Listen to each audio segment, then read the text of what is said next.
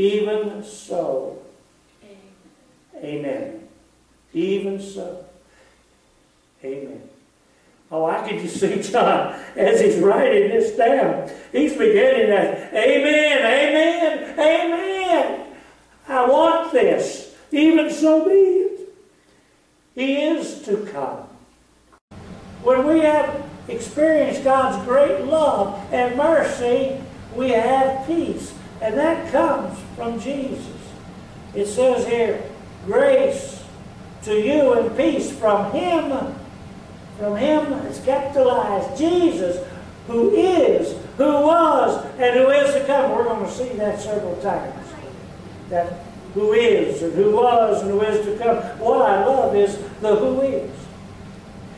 Jesus, in the book of Revelation, is alive. Jesus, in the book of Revelation, this is, I call, the gospel of Revelation. It's all about what Jesus is doing now. For you, for me. Jesus is a present tense Savior. He's not past tense, He's present tense. He was past tense, yes.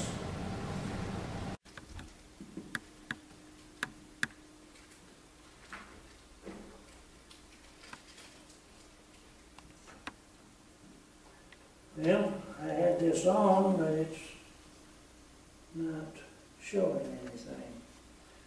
So let's see what I have to do to get it back up. There it is. There it goes. Maybe it'll get right where I want it when I do this.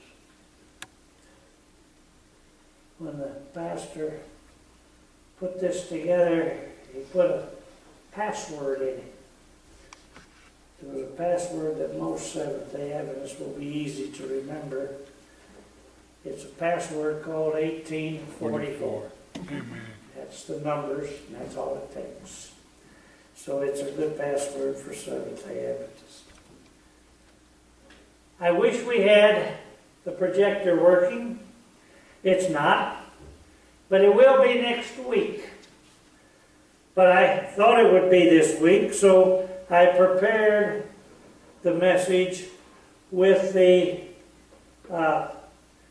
PowerPoint, and after I had done that, I found out that we weren't going to have it. So I'm using the PowerPoint as my notes. I invite you to take your Bibles, open them to Revelation, the first chapter. We will be in Revelation only today. So once you've opened your Bibles, it'll be easy to follow along, and I hope you will do that. If there's some notes you want to take, you'll have to have pen and paper to do so. I don't have any handout today. I will have a handout even though we have a PowerPoint next Sabbath. But it's a different message. Shall we pray? Our loving Father, we are so thankful that today we can open your word in your house. As Jesus stood up to read, we pray that today as we read your word, you will bless us. Fill us with your Spirit. Give us understanding is our prayer. In Jesus' name. I started a series of studies on my own. Not something I needed to prepare for a sermon, but some of it has ended up in that. But this was for my own good. I started studying the book of Revelation, this time with a totally different reason. Not to just understand all the symbolisms and the prophecies that were there. I had one goal and only one goal in mind as I began to study the book of Revelation this time. And that is to see Jesus in the book.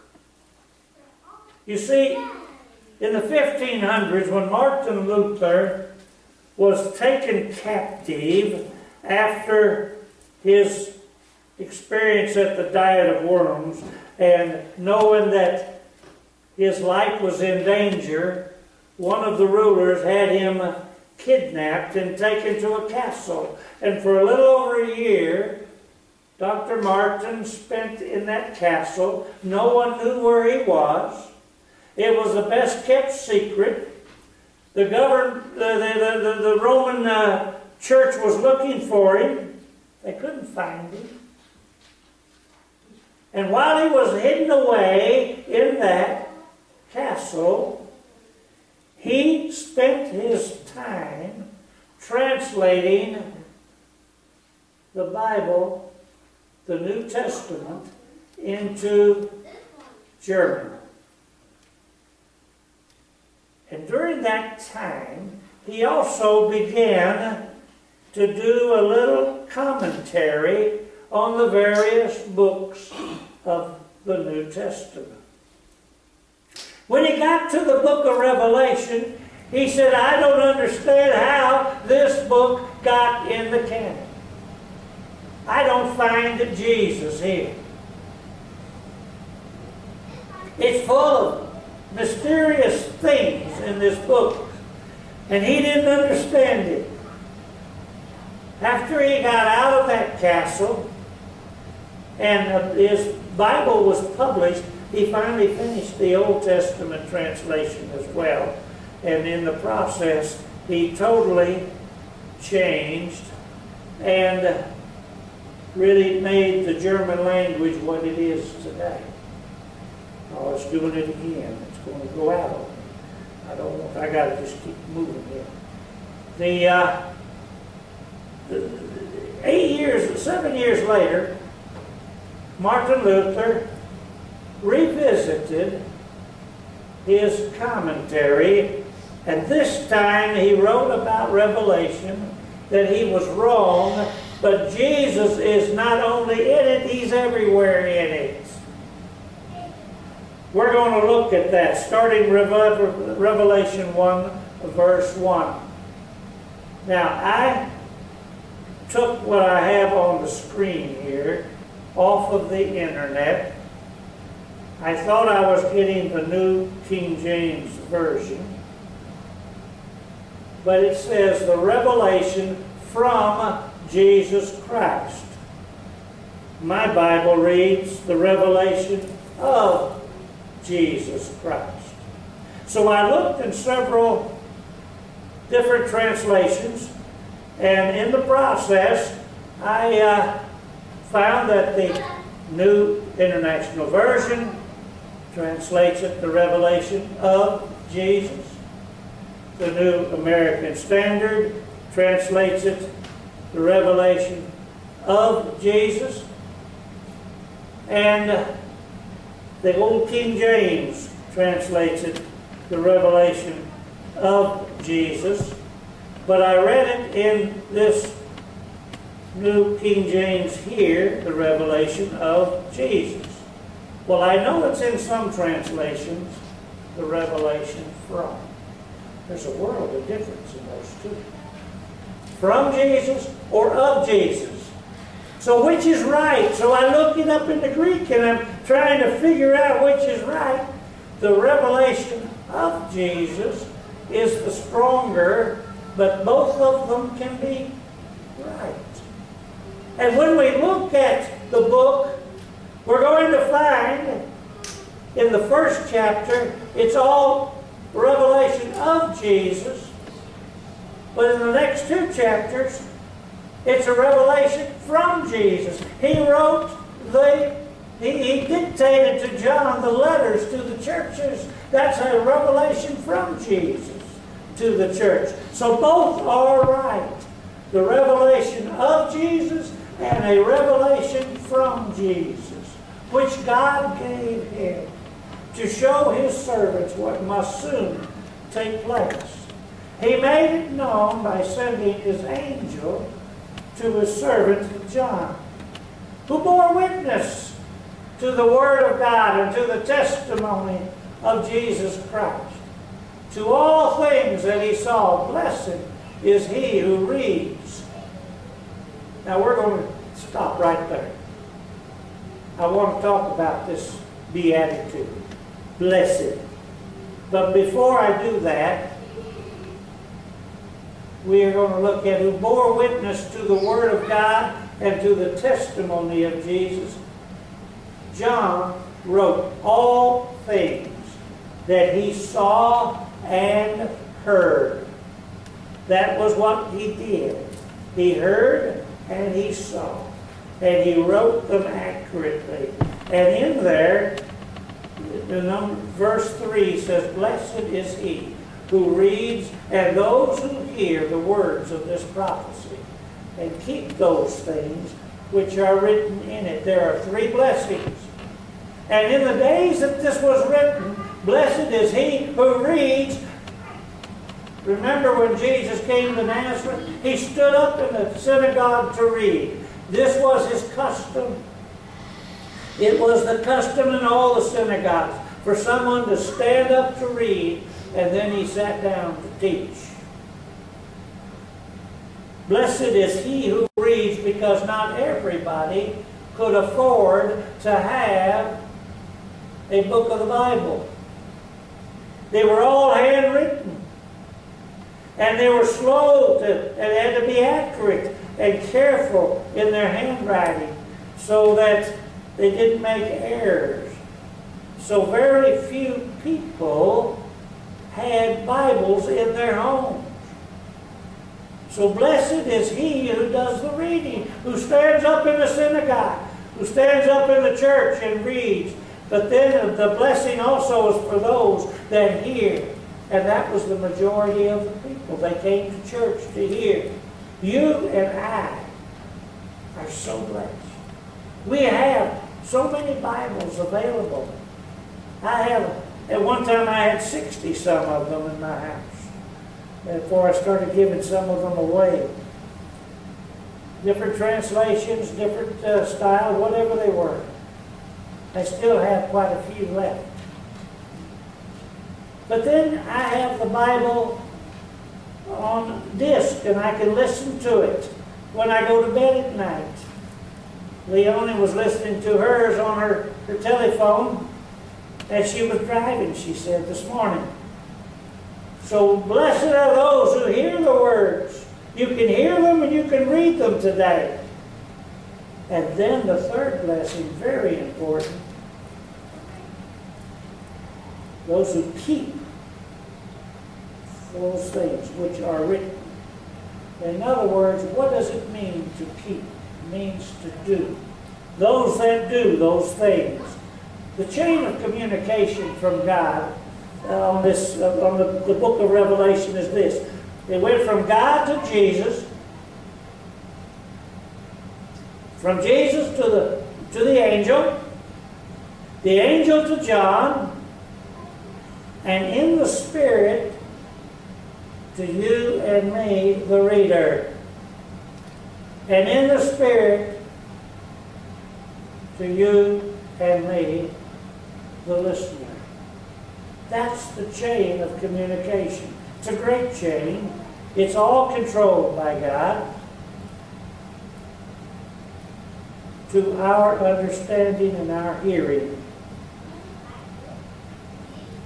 Grace, the next verse, verse 4. Grace to you and peace. Grace.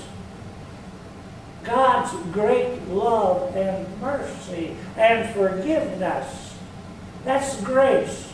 God's great love and mercy and forgiveness. And to you and peace. Peace is what comes from grace. When we have experienced God's great love and mercy, we have peace. And that comes from Jesus. It says here, grace to you and peace from Him.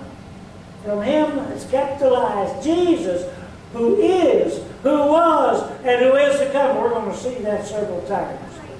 That who is, and who was, and who is to come. What I love is the who is. Jesus, in the book of Revelation, is alive. Jesus, in the book of Revelation, This is, I call, the gospel of Revelation. It's all about what Jesus is doing now. For you, for me. Jesus is a present tense Savior. He's not past tense, He's present tense. He was past tense, yes. Who is and who was. He died for us, that's past tense. Present tense, He wants us to accept it. He wants us to help us overcome. He wants to forgive us because of His past where He died for us. And who is to come, and we're going to see another prophecy of that here in just a few moments, in a few verses. I call this the gospel of Revelation. And verse 5 is nothing but the gospel. It's the gospel right here in one verse. It says, and from Jesus Christ, the faithful witness, the firstborn from the dead and the ruler over the kings of the earth, to Him who loved us, and now note this, washed us from our sins in His own blood. That's the gospel. Anyone that tells you Jesus is not in the book of Revelation haven't read up through verse 5. Because that's all it's talking about is Jesus in the first 5 verses, and we're not through yet. He washed us from our sins in His own blood, and has made us kings and priests to His God. What Jesus is saying here, through John, Jesus has made us kings and priests. We have access. We have access to God through Jesus. We are our own priests. We don't need to go through some sinful human priest to reach God. We go directly through Jesus. Amen. But the Bible tells us Jesus is God as well. John 1:1.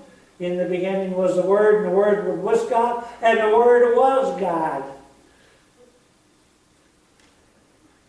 To His God and Father, to Him be glory and dominion forever and ever. And what I love, John adds here, amen. You know, as I read the book of Revelation, I find more and more amens. I find fewer and fewer of them in our church sometimes. Sometimes we're afraid to say amen. But in heaven there's going to be a lot of amen going on. There's going to be a whole bunch of it. You might as well get used to it if you're going to be there. Amen. I love it. Verse 7. Now here is another prophecy.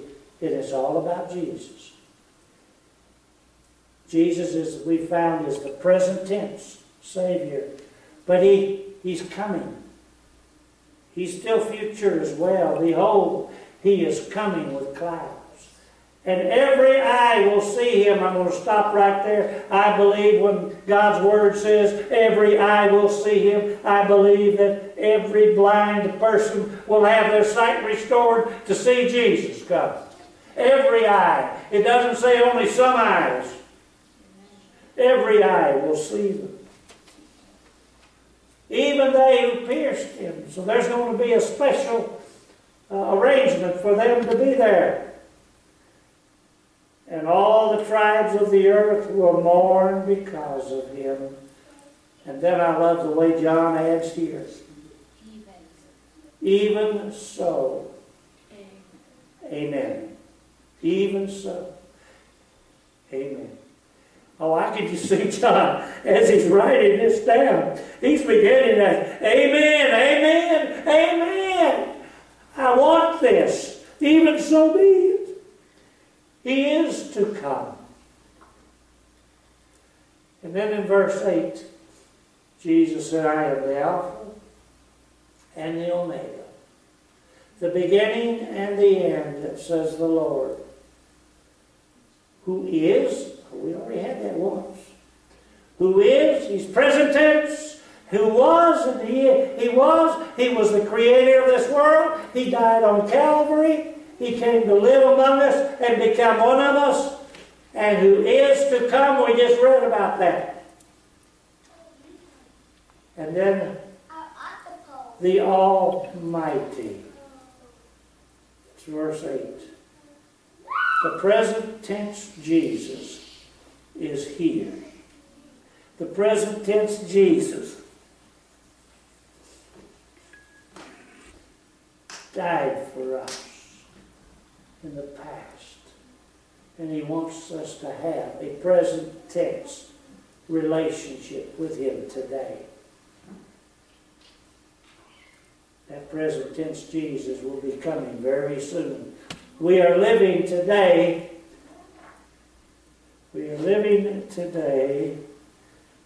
on the dawn of eternity. Eternity is very, very soon.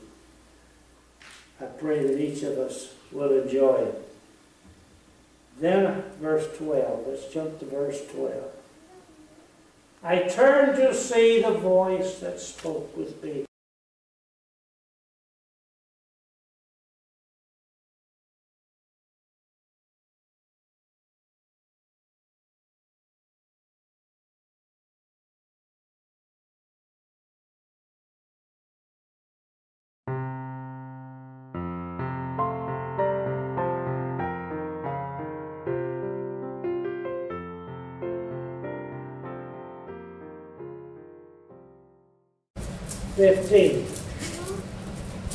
Isaiah 49, 15 and 16. Can a woman forget her nursing child and not have compassion on the son of her womb?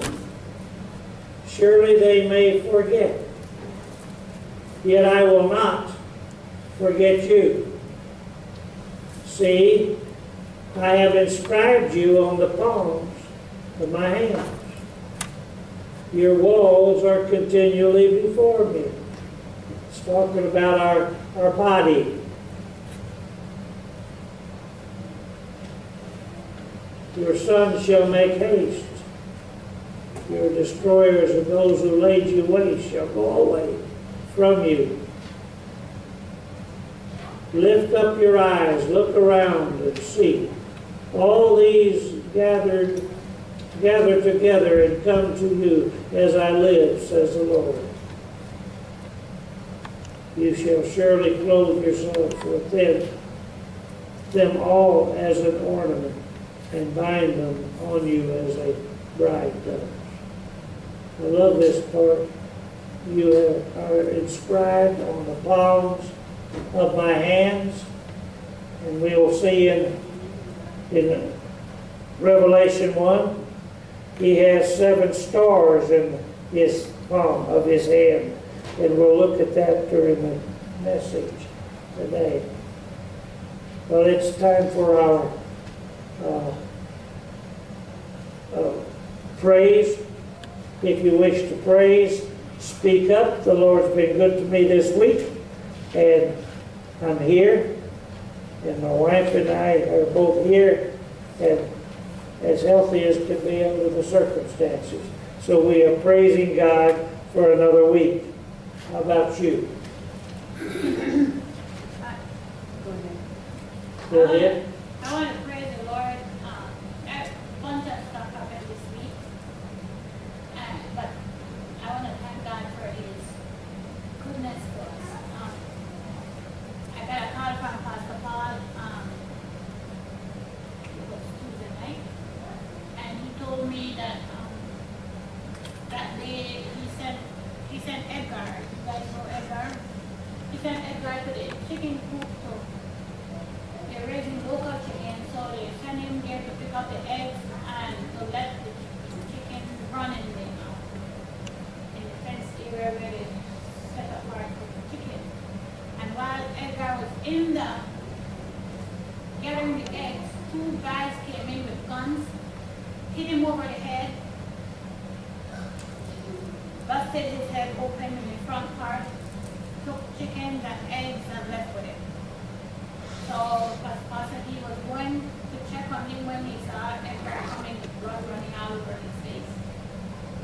police. The police, they were doing nothing. Told him he has to get a gun. Pastor Paul said, Mom, I will not get a gun. And so we need to pray for the Lord to protect the home.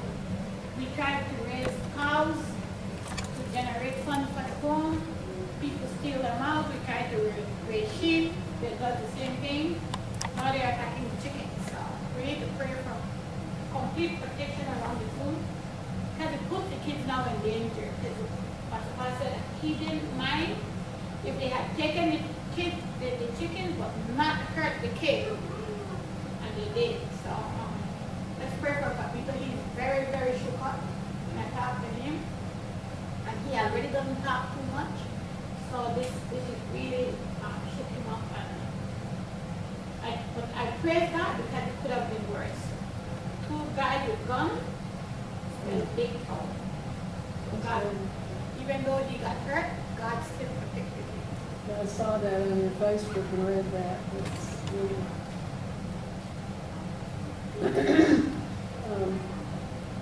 I want to praise God that he's still protecting all and giving her life and strength. And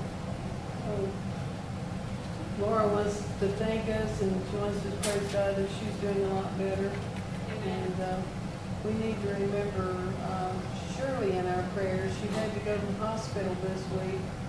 She was passing out for some reason, and they had to take her to the hospital. She spent one night in the hospital, and now she's under doctor's care for something to do with her heart or blood pressure or something. And so pray for Shirley. She hasn't started going to church since she left here, because the nearest church to her, they haven't started having church back again, apparently, or whatever. So we praise God that she's, and I pray for Charlene. She's not feeling well today with her sinuses, so pray for her. I want to thank the Lord for my family, and I want to thank the Lord for my daddy, because they went to Arkansas, and they made back from a trip after that, and took care of me, and I want to just give them everybody. Did you say they're moving back to Arkansas? They came back there. They came back. They went like a vacation. Oh, a visit. Okay. They came back. I'm glad she made it safely. Is there anyone else? We need to praise God for the new little baby. I guess Jessica had another baby girl this morning. Yeah. 4:30 this morning. Praise God, he got over safely. Let's continue with hymn number 152. There's not very many of us to sing, but those that can, please join in as we sing this song.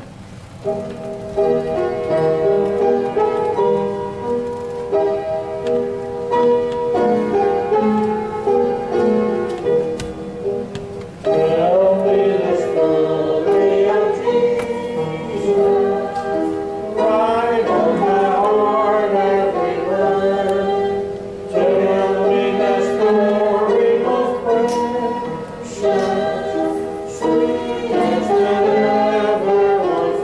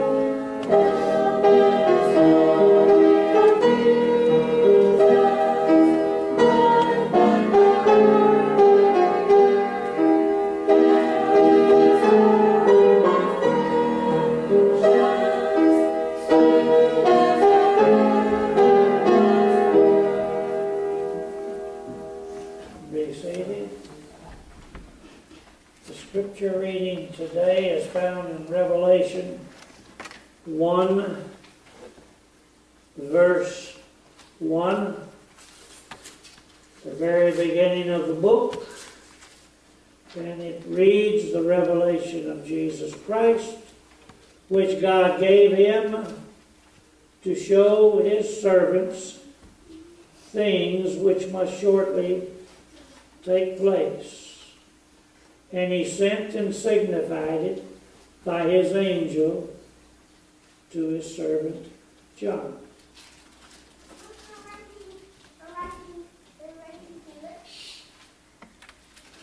Shall we pray? Our loving Father, as we come to you in this Sabbath morning, we pray that you will bless our church. So many of our members are not here. You know the reasons. We pray that you will give them a very special Sabbath day's blessing. Bless Walter as he's doing a tour of duty and taking care of those that are sick.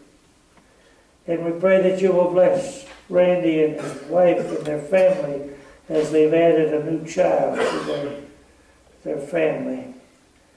And Lord, for the others, those that do not feel well, that are not here, or are somewhere else this Sabbath, we pray that you will bless them. But Father, we thank you for those that are here. We thank you that we are able to worship you. And we pray for the presence of your Spirit, that we may worship you in spirit and in truth. And Lord, we come knowing we are sinners in need of your grace. And we pray for forgiveness of those sins. And Lord, we ask that you will continue to give us the strength and the courage and the ability to overcome those sins. We know by ourselves we cannot do, but we know with you all things are possible. And we ask for that victory. Lord, we pray that you will bless as we continue our worship, that all that we say and do will bring honor and glory to you, is our prayer in Christ's name. Amen.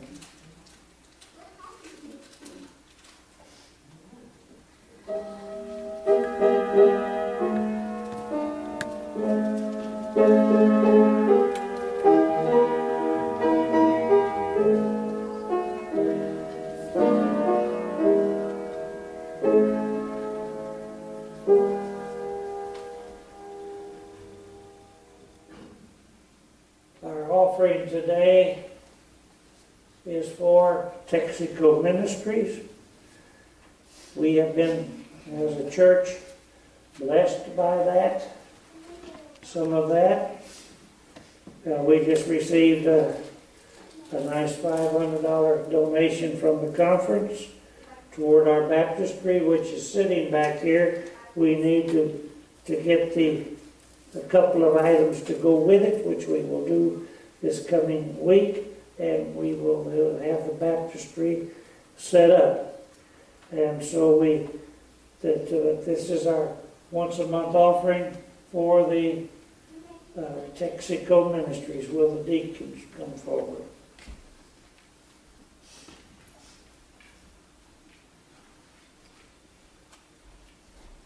We thank you, Lord, for this opportunity to return to you portion of those many things you've given to us. And we pray for a blessing upon each giver and upon this church, that it may prosper and grow, is our prayer in Christ's name. We pray.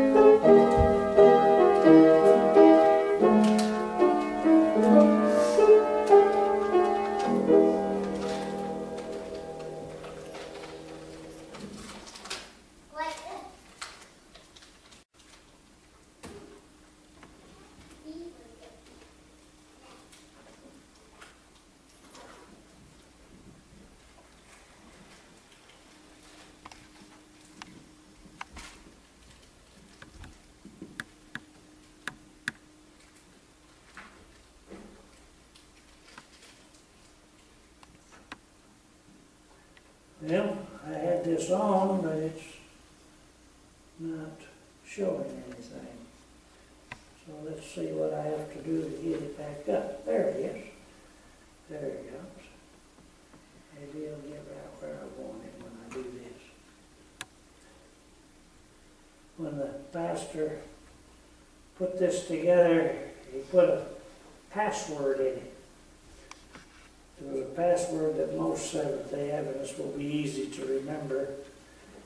It's a password called 1844. Amen. That's the numbers, and that's all it takes. So it's a good password for Seventh-day Adventists. I wish we had the projector working. It's not, but it will be next week. But I thought it would be this week, so I prepared the message with the PowerPoint. And after I had done that, I found out that we weren't going to have it. So I'm using the PowerPoint as my notes. I invite you to take your Bibles, open them to Revelation, the first chapter. We will be in Revelation only today. So once you've opened your Bibles, it'll be easy to follow along. And I hope you will do that. If there's some notes you want to take, you'll have to have pen and paper to do so. I don't have any handout today. I will have a handout even though we have a PowerPoint next Sabbath. But it's a different message. Shall we pray? Our loving Father, we are so thankful that today we can open your Word in your house. As Jesus stood up to read, we pray that today as we read your word, you will bless us. Fill us with your Spirit. Give us understanding is our prayer in Jesus' name. I started a series of studies on my own. Not something I needed to prepare for a sermon, but some of it has ended up in that. But this was for my own good. I started studying the book of Revelation, this time with a totally different reason. Not to just understand all the symbolisms and the prophecies that were there. I had one goal and only one goal in mind as I began to study the book of Revelation this time. And that is to see Jesus in the book. You see, in the 1500s, when Martin Luther was taken captive after his experience at the Diet of Worms, and knowing that his life was in danger, one of the rulers had him kidnapped and taken to a castle. And for a little over a year, Dr. Martin spent in that castle. No one knew where he was. It was the best kept secret. The Roman church was looking for him. They couldn't find him. And while he was hidden away in that castle, he spent his time translating the Bible, the New Testament, into German. And during that time, he also began to do a little commentary on the various books of the New Testament. When he got to the book of Revelation, he said, I don't understand how this book got in the canon. I don't find Jesus here. It's full of mysterious things in this book, and he didn't understand it. After he got out of that castle, And his Bible was published. He finally finished the Old Testament translation as well. And in the process, he totally changed and really made the German language what it is today. Oh, it's doing it again. It's going to go out on me. I don't want, I got to just keep moving here. The 7 years later, Martin Luther revisited his commentary, and this time he wrote about Revelation that he was wrong, but Jesus is not only in it, he's everywhere in it. We're going to look at that, starting Revelation 1, verse 1. Now, I took what I have on the screen here off of the internet. I thought I was getting the New King James Version, but it says the revelation from Jesus Christ. My Bible reads the revelation of Jesus Christ. So I looked in several different translations, and in the process I found that the New International Version translates it the revelation of Jesus. The New American Standard translates it the revelation of Jesus. And the Old King James translates it the revelation of Jesus. But I read it in this New King James here, the revelation of Jesus. Well, I know it's in some translations, the revelation from. There's a world of difference in those two. From Jesus or of Jesus. So which is right? So I looked it up in the Greek and I'm trying to figure out which is right. The revelation of Jesus is the stronger, but both of them can be right. And when we look at the book, we're going to find in the first chapter, it's all revelation of Jesus. But in the next two chapters, it's a revelation from Jesus. He wrote he dictated to John the letters to the churches. That's a revelation from Jesus to the church. So both are right. The revelation of Jesus and a revelation from Jesus, which God gave him to show his servants what must soon take place. He made it known by sending his angel to his servant John, who bore witness to the Word of God and to the testimony of Jesus Christ. To all things that he saw, blessed is he who reads. Now we're going to stop right there. I want to talk about this beatitude. Blessed. But before I do that, we are going to look at who bore witness to the Word of God and to the testimony of Jesus. John wrote all things that he saw and heard. That was what he did. He heard and he saw. And he wrote them accurately.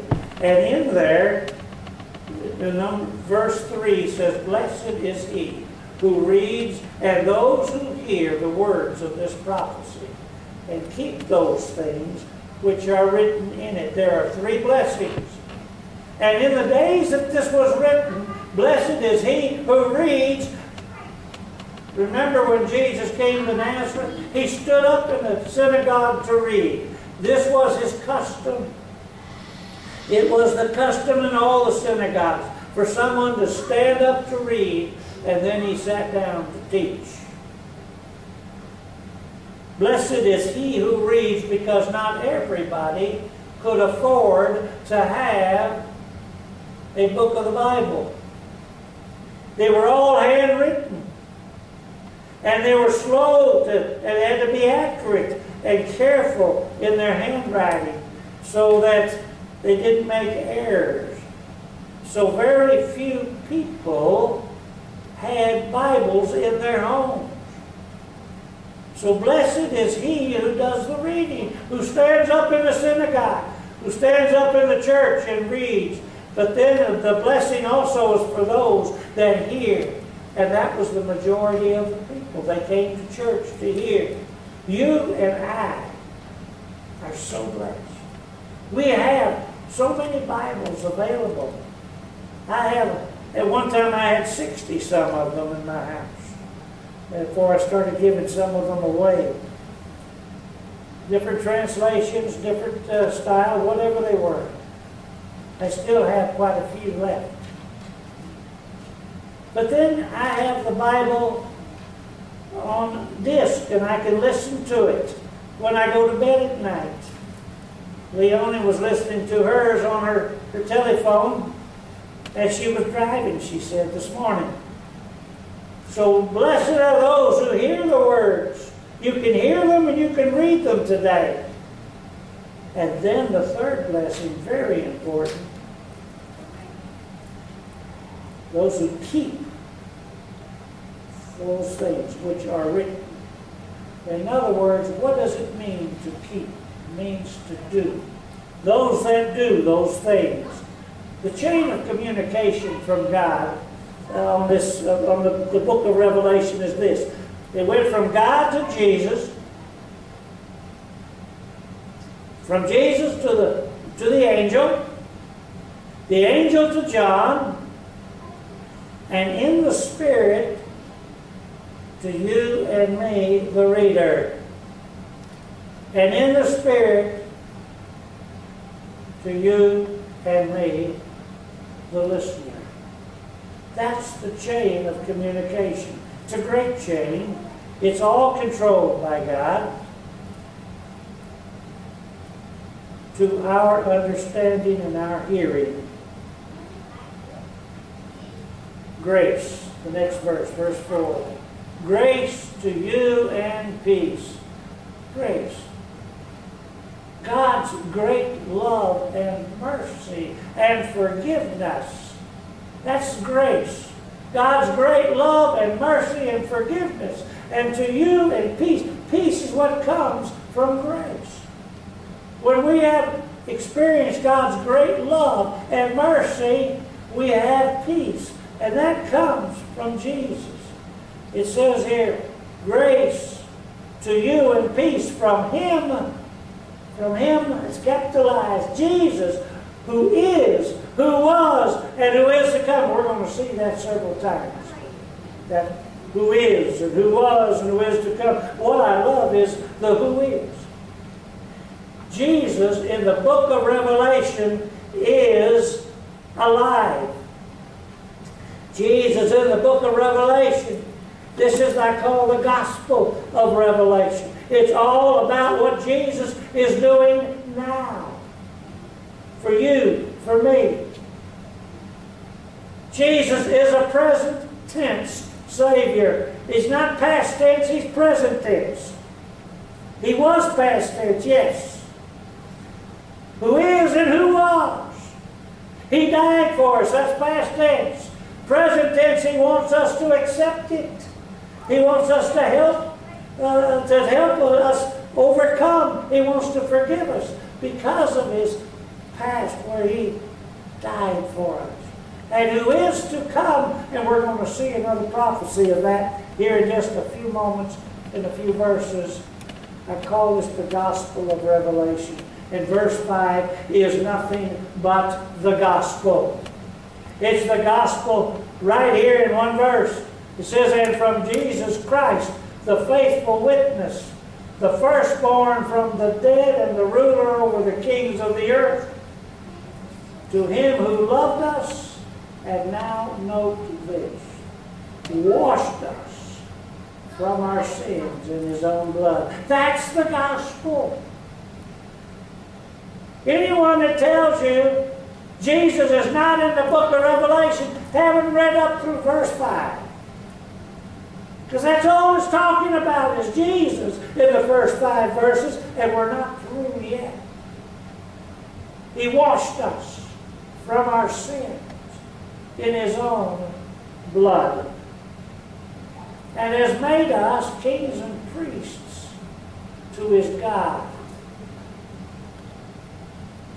What Jesus is saying here, through John, Jesus has made us kings and priests. We have access. We have access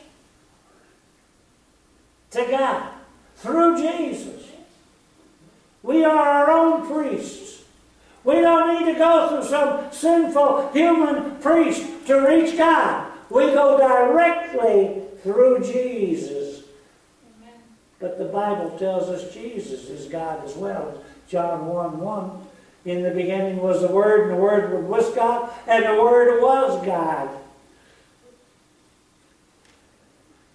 To His God and Father, to Him be glory and dominion forever and ever. And what I love, John adds here, amen. You know, as I read the book of Revelation, I find more and more amens.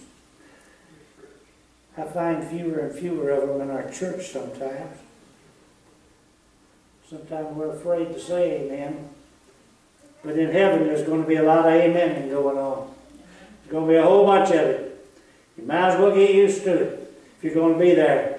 Amen. I love it. Verse 7. Now here is another prophecy. It is all about Jesus. Jesus, as we found, is the present tense Savior. But He's coming. He's still future as well. Behold, He is coming with clouds. And every eye will see Him. I'm going to stop right there. I believe when God's Word says every eye will see Him, I believe that every blind person will have their sight restored to see Jesus come. Every eye. It doesn't say only some eyes. Every eye will see them. Even they who pierced Him. So there's going to be a special arrangement for them to be there. And all the tribes of the earth will mourn because of Him. And then I love the way John adds here. Even so. Amen. Even so. Amen. Oh, I can just see John as he's writing this down. He's beginning that, amen, amen, amen. I want this. Even so be it. He is to come. And then in verse 8, Jesus said, I am the Alpha and the Omega, the beginning and the end, says the Lord, who is. We already had that once. Who is, He's present tense. Who was, and He was. He was the creator of this world. He died on Calvary. He came to live among us and become one of us. And who is to come, we just read about that.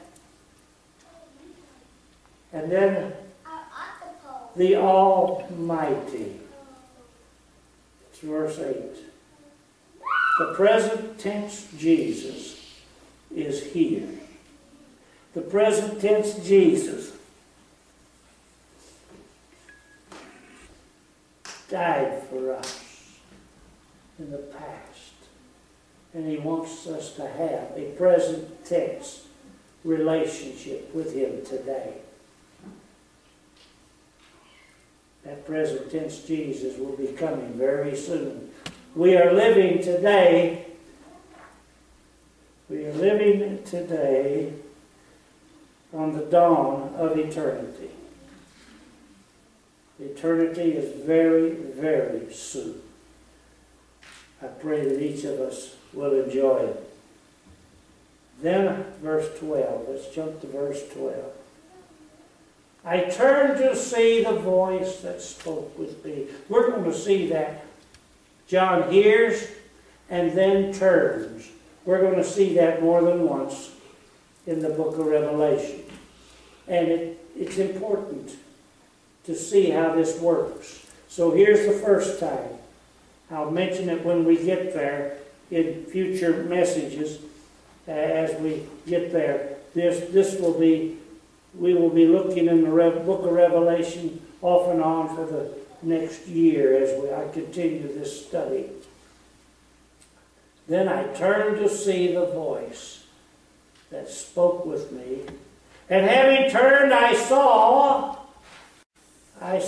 7 golden lampstands. Lampstands don't speak. But the first thing he saw that grabbed his attention was lampstands. Now, lampstands, to a good Jew, were nothing new. In the temple, in Solomon's temple, there were 10 of them. Golden lampstands with 7 candles on each one, or 7 lights, wicks with lights that needed to be kept alive. And in Solomon's temple, they had 10 of them. In the tabernacle in the wilderness, there was 1. But he saw 7 lampstands in verse 12, and then let's go. There's so much symbolism in Revelation. We're not going to be able to cover all of this symbolism. That's not the point of this study. But there's a lot of it. The lampstands are part of the symbolism. And there were 7 of them. 7 is big in Revelation. You can probably add to this list. But these are the list of some of the 7s in the book of Revelation. There's 7 churches, 7 seals, 7 trumpets, 7 plagues, 7 spirits of God, 7 stars, and 7 lamps. There's still more.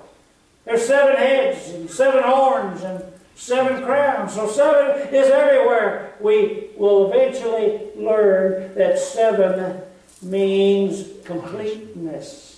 It's a full circle or cycle or complete is what that is. And there were 7 lamps.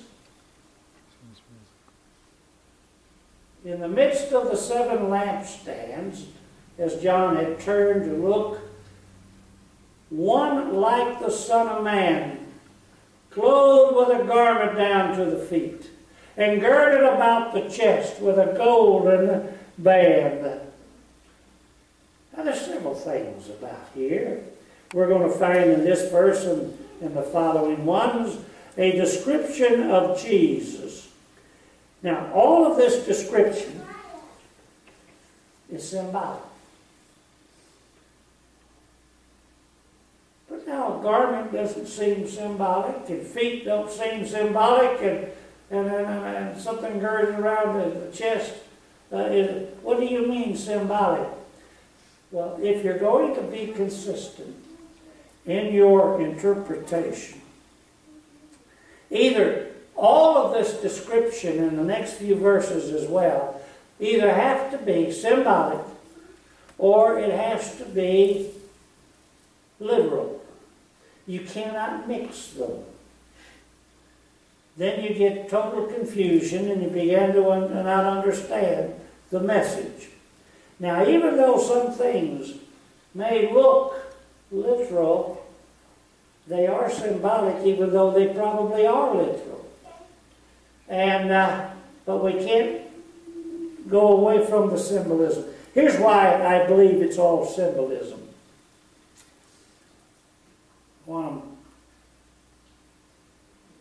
He had a,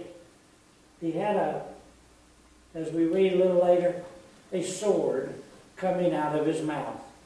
Now that would have looked rather funny to be literal, wouldn't it? Jesus going around heaven with a sword out of his mouth. What I find in here, along with the fact that we have symbolism, but we're not going to get into all the details of it, but of each symbol, is a description that describes that Jesus is still human. You see, he had a head, and he had hair. It said it was white. It's white as snow. He had eyes, like a flame of fire. He had feet like brass. He had a chest. He had a mouth. He was a man. He was as bright as the sun. Jesus, present tense Jesus, is still part of the human family. Jesus is still a member of the human race. He's our elder brother. And we read in verse 18, I am he who lives and was dead. We have a living Savior. He's alive. He was dead, but he's alive. And behold, I am alive forevermore. And again, what does John add? Amen. You know, it's been 65 years since John saw Jesus. That day that outside Jerusalem, when Jesus started ascending to heaven, and his time on earth was up and he was heading back to heaven. 65 years later, John is having this vision. He knows Jesus. Here he is on an island, a prison island of hard labor. And he's having this vision of Jesus, the glorified Jesus, who was dead and is now alive. And said, behold, I am alive forevermore. And that John's going, amen, amen. You're alive, Jesus, forevermore. And then he says, I have the keys of Hades and of death. The resurrection is our hope. It's the promise of what we are looking for. I'm looking to see my mother again. I'm looking to see some other loved ones again. Because of the resurrection, I have hope. I have hope. I look to see my brother. Esther looks to see some brothers and sisters she's lost. We are living in the hope of that resurrection. But Jesus, there's one mystery, one symbolism, two of them actually, in this story. Jesus does not want us to guess at. He wants to give it to us straight and clear. Verse 20. The mystery of the 7 stars, which you saw in my right hand, and the 7 golden lampstands. The 7 stars are the angels of the 7 churches. The word angels means messenger. So it probably was meaning the pastors of the 7 churches. And the 7 lampstands which you saw are the 7 churches. We don't have to guess. We don't have to try and figure out from other texts what that means. We can look in the Bible what that sword that was coming out of Mount means, because we know about the sword of the Spirit, the Word of God. And so we'll find that even repeated in the book of Revelation as we go along. But here we have absolute clarity of what the 7 stars and the 7 churches are. I want to move to chapter 2. We're only going to look at the first church very briefly and quickly on this, the letter from Jesus to the churches. And it starts in verse 1, to the angel of the church of Ephesus write, these things says he who holds the 7 stars in his right hand and who walks in the midst of the 7 golden lampstands. Jesus identifies himself as walking among the churches and holding the pastors of the churches in his hand. What Jesus is saying, I am personally and completely involved in my church, in all of them. Jesus is totally involved. Then he said, verse 2, I know your deeds, your hard work, your perseverance, So far everything's good, it's great. I know all of this. I know that you cannot tolerate wicked people. That's good. He's complimenting them. That you have tested those who claim to be apostles but are not. That's great. But I found them false. And then he says, you get that? There we go. And you have persevered and have patience. They have remained true even when it took extra effort. The church of Ephesus. The church of Ephesus was quite a church.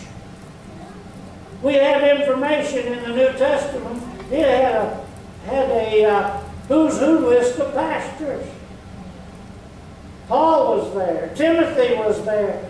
John the Apostle was the pastor. Mary died there. The mother of Jesus. That's where she died. The church of Ephesus had a great background. You have persevered and have patience and have labored for my name's sake and have not become weary. Oh, what a great compliment. But then he says, nevertheless, I have this against you, that you have left your first love. Here's a problem. It's a real problem. The loss of their first love. How big a problem is it? How big? Jesus answers that. Remember, therefore, in verse 5, therefore, from where you have fallen, repent and do the first works, or else I will come to you quickly and remove your lampstand from its place, unless you repent. The problem is very serious. It could cost eternity. Have that lampstand removed. You go to Ephesus today. There's not a Christian church in Ephesus. All of these churches that are listed here in the first 2 chapters of Revelation are found in Turkey. And this first one was probably one of the biggest and the best. But he says, unless you repent, I'm going to remove your lampstand. That would cost eternity. But he just had said earlier, all the good things they were doing. Let's just back up here and look at them again. I know your deeds, verse 2, your hard work, your perseverance. I know that you cannot tolerate wicked people, that you have tested those who claim to be apostles, but are not, and have found them false. And you have persevered and have patience, and have labored for my name's sake, and have not become weary. All those great attributes of this church. Most pastors would love to have their church spoken of like this. They did all of this. Then you go down to verse 6.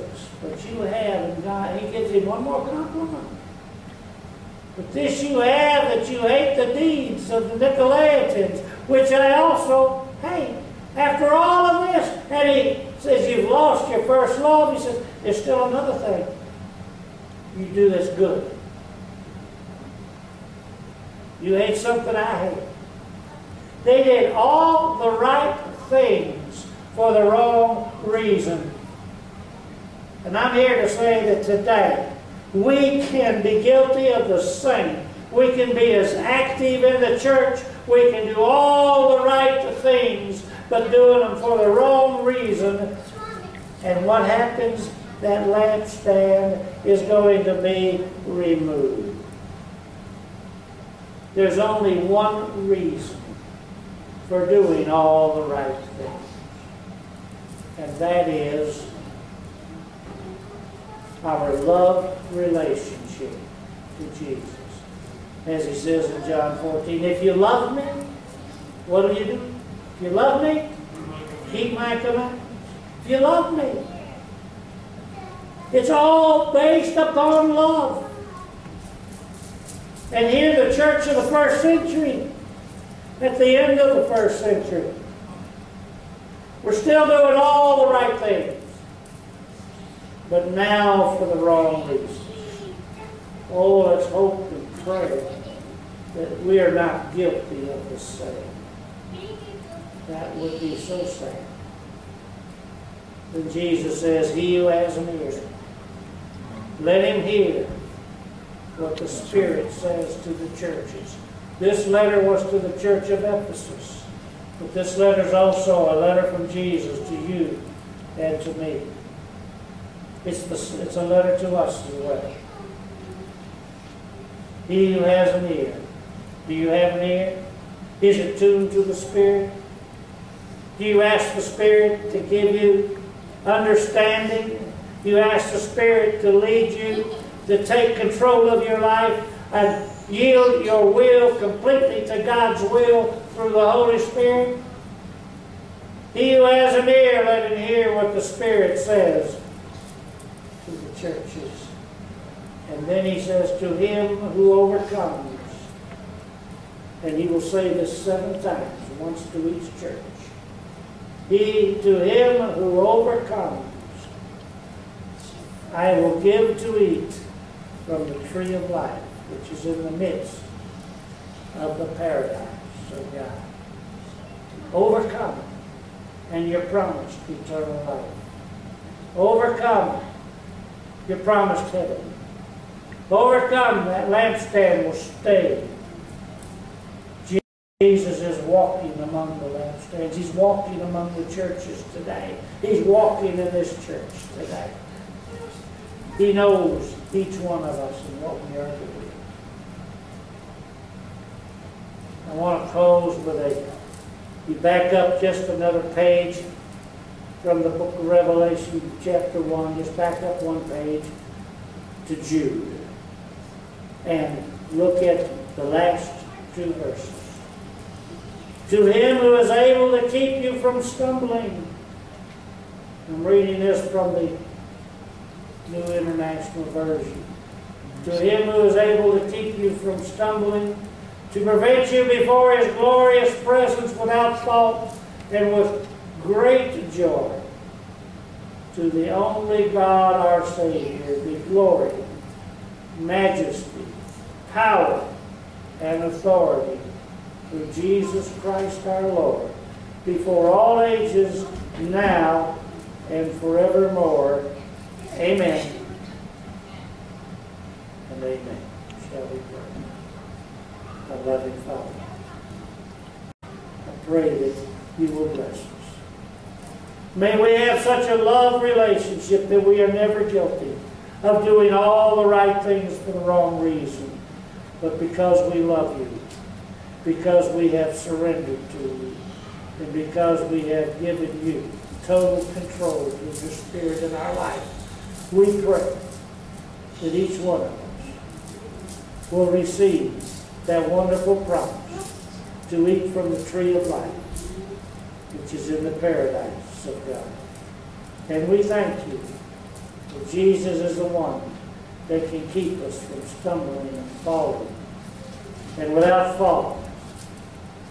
And we thank you, is our prayer in Christ's name. Amen. You are dismissed.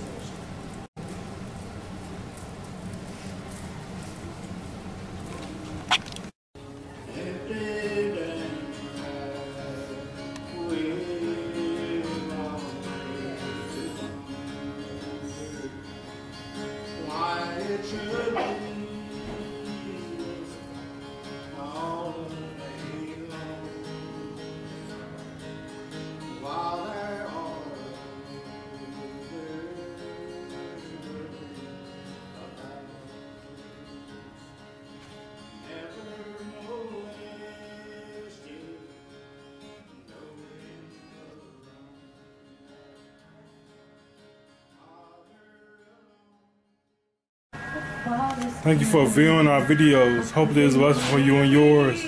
Hopefully please to like and subscribe to our videos and everything we have, every platform we have. Thank you. God bless.